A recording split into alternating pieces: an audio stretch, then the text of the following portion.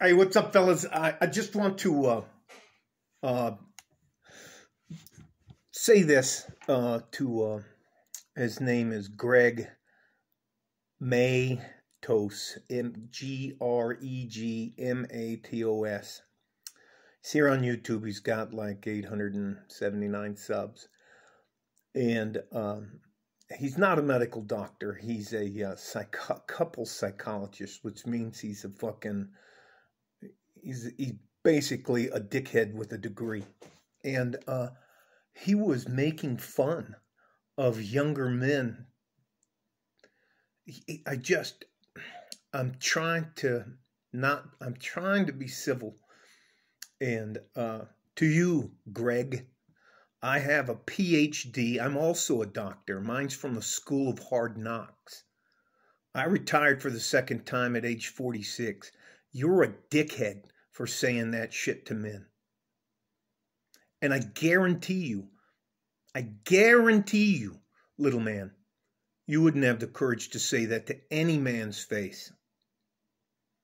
These guys out here have it way tougher than we did.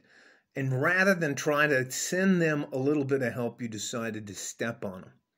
That makes you an asshole. You laughed. You were insincere. You were insulting. You're just the typical simp. You're a simp, and you're nothing but another part of the problem. There are guys like you can only exist because of the rest of us making sure everything else works around you. Let me ask you this, dickhead Greg. The roads you drive in, did you build them? No, you fucking didn't.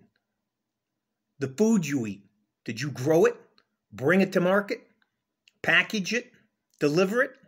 No, you didn't. No, you don't. You're just some fucking dickhead that's out there taking advantage of the fact that you were able to go to school. I didn't make six figures till I was in my 40s.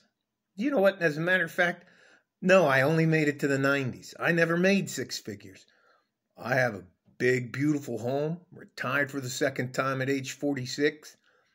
You're just a fucking scumbag out here stepping on young men trying to get ahead.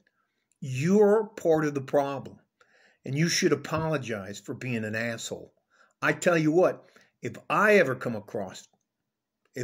meet you face to face, we're going to move some fucking furniture around. You're a fucking dickhead. Sick of you fucking dickheads.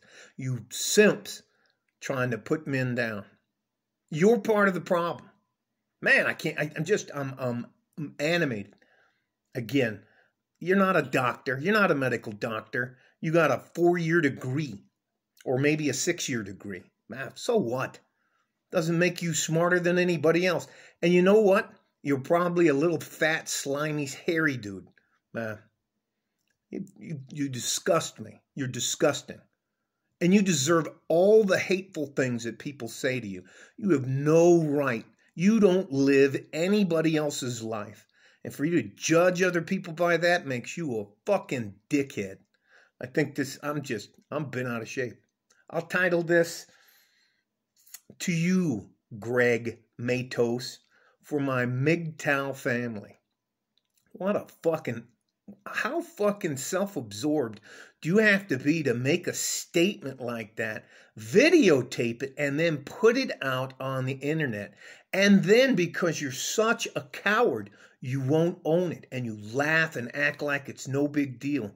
I'm telling you it's a big deal, and I'm telling you you're an asshole.